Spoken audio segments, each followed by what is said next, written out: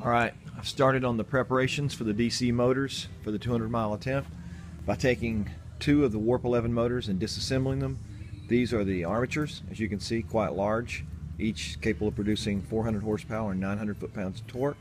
These are the brush rings, so these are the actual racing brushes that are split that apply the power through here.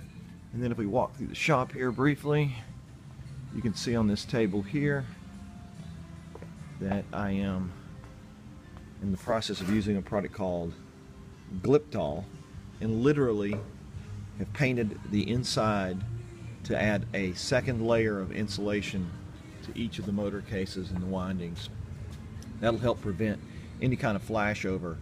So like when we hit 174 miles an hour, we actually had some flashover inside the motor. So essentially think of a lightning bolt going over and trying to burn through the windings. This should help prevent that at those unbelievable voltages and power levels. And that's where we are.